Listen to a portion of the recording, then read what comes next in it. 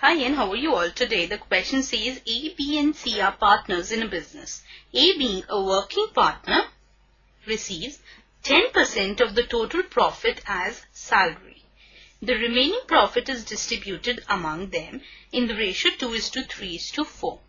If A gets rupees 3 lakh in all, find the shares of B and C.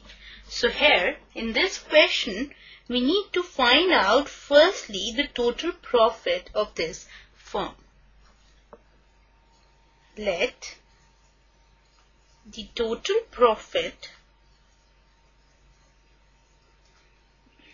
be X. Now, out of this X profit, first of all, we need to give 10% of the total profit as salary to A.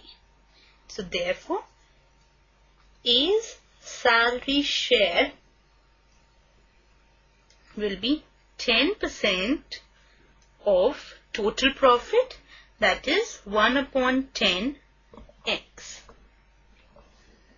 So after this giving this salary, the remaining profit will be, total profit was X, out of that we have given X by 10, so we are left with 9X by 10. Now this remaining profit is distributed among them in the ratio 2:3:4, right? But we also know that A's share in profit, that is the remaining part of the profit, is 2 upon sum of the ratio, that is coming out to be 9, into the remaining profit, and it is equal to X by 5. Now let us first find out the value of X. That will be by adding A's salary and his share of profit. It should be equal to, given to us in the question, that in all, if he is getting 3 lakh, we need to find the share of B and C. So this implies that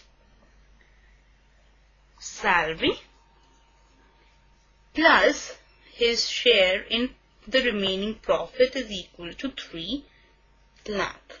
So this implies X plus 2X upon 10 is equal to 3 lakh.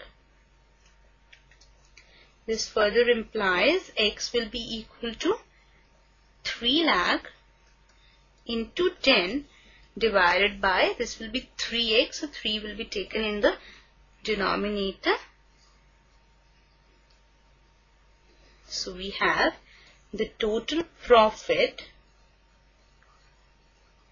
as rupees 10 lakh. Right.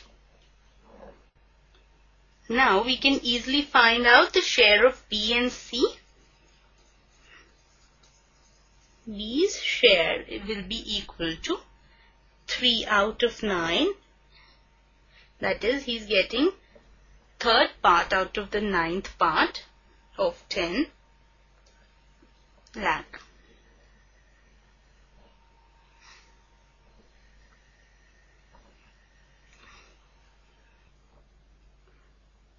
Sorry, it's not 10 lakh.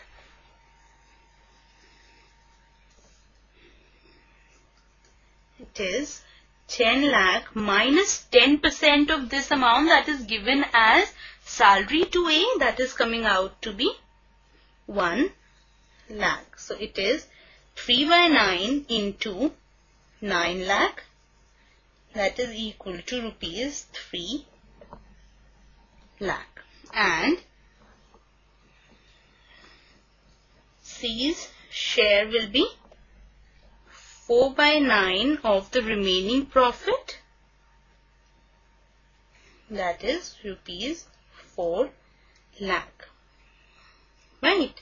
So the answer to the session is B is earning 3 lakh, whereas C is earning 4 lakh in all.